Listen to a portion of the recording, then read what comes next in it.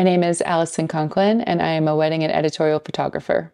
And any day that I wake up and I can say good morning to the people that I love, and I can say good night and how was your day at the end of it is a celebration. When I was 14, my mother died right in front of me in our kitchen. And my dad asked me to put together the memorial wall for her funeral. This is before Facebook, social media, digital photos. So he basically handed me this tattered box filled with negatives and prints that they had made because they were hobbyist photographers. And I fell in love with the photos of my mother. And I could hear my mom laughing in the photos. And I just at that point realized the power of photography. The fact that I could look at an image and feel the love between my parents or the relationship between myself and my parents. From that moment on, I just was obsessed with photography, and I begged my dad to teach me how to develop film. He built me a darkroom in our basement, and I never looked back.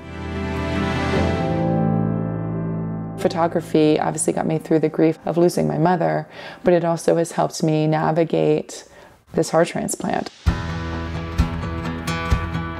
I mean, it is absolutely incredible that I am even here because the heart transplant was my only option, or I would have died within 6 months. I started photographing my hospital stay a few days post-transplant, and I haven't stopped.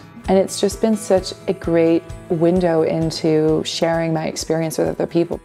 I think because of my experiences, I find everything, even like the most mundane moments, such a celebratory situation. So for me, everything in life is beautiful. And whether it's good or bad, I'm so happy to be here for all of it. And I think that's the breath I bring into shooting a wedding or like approaching my clients is like, this is really a beautiful moment. And I'm so grateful to be here, and I'm going to capture it in a way that's going to tell your story so that you always have this gift in front of you.